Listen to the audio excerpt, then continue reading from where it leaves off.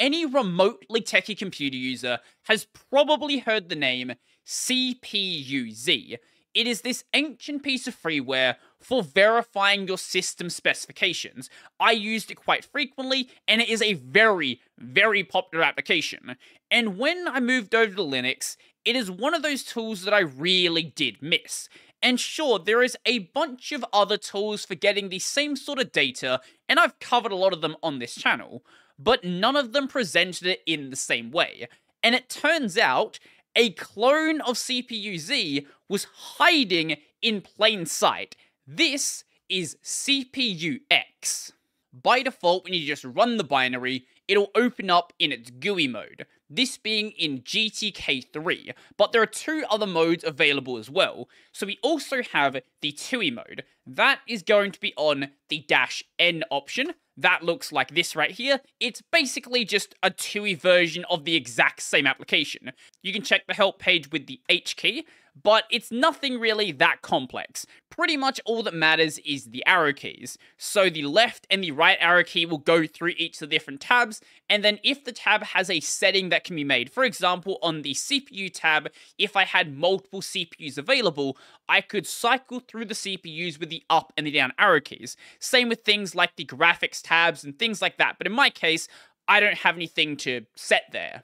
And the other option we have is the dump mode. So if you open this up, but instead use the capital D option, this will basically dump out all of the information right onto your screen. So if you want to go and parse this in some various application, or you just want to go and read the information, it's all going to be here. Now, obviously, visually, it looks a bit different. This is a GTK3 app, so it's running with my GTK3 theme.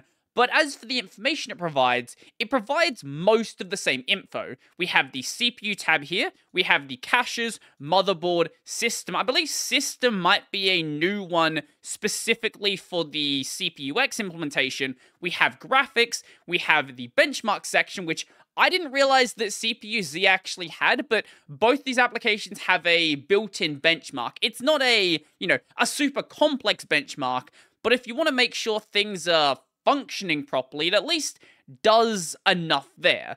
So while providing pretty much the same information provided in Cpux, it provides some Linux-specific information. Like on the system tab here, we have things like my Linux kernel, my distribution, my host name, and things like that.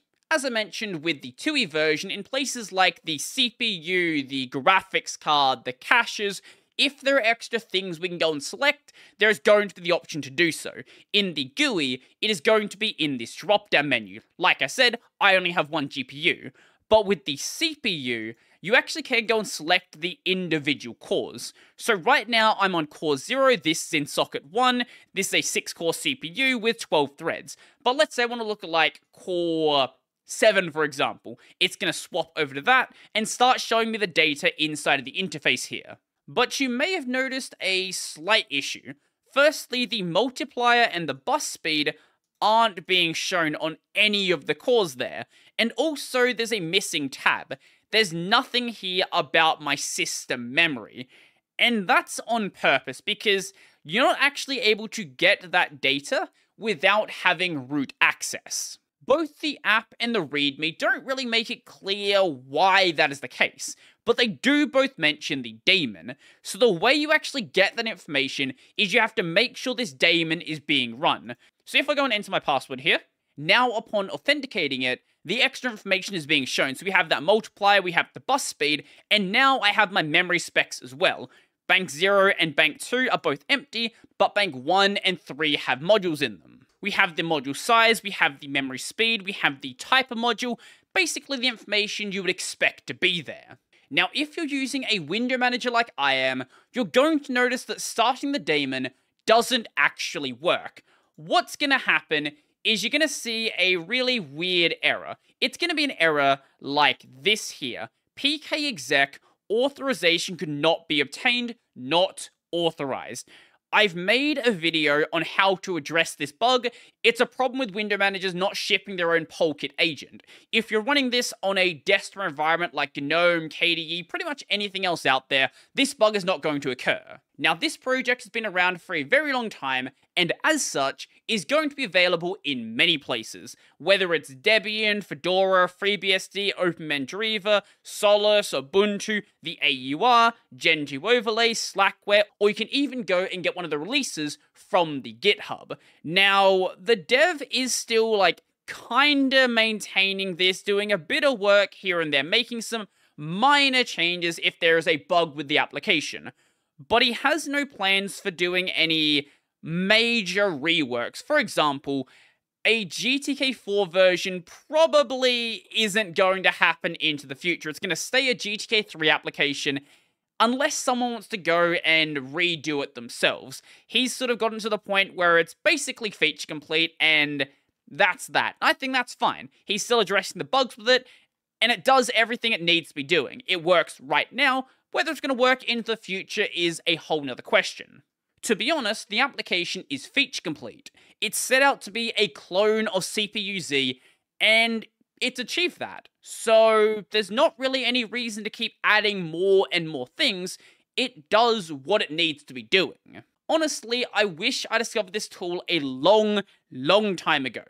I have lost track of how many times somebody has asked me about some random piece of hardware on my system. I don't know what I'm running. I built my system like 3 years ago.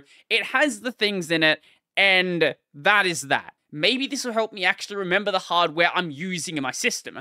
And maybe I'll have some maybe I'll have to do some hardware verification in the future, and this will help out as well. So did you already know about Cpux, or have you wanted a CPU-Z clone available on Linux? I know that I have, but I would love to hear your thoughts as well. So let me know in the comment section down below, and if you like this video, remember to go and like the video. If you really like the video, and you want to become one of these amazing people over here, go check out my Patreon, subscribe, starting Pay, link in the description down below. I've got a podcast called Tech Over Tea. I've got a gaming channel called Brodie Robertson Plays. That's going to be it for me. This video took me basically no time to record, and that's very rare. So, I'm out.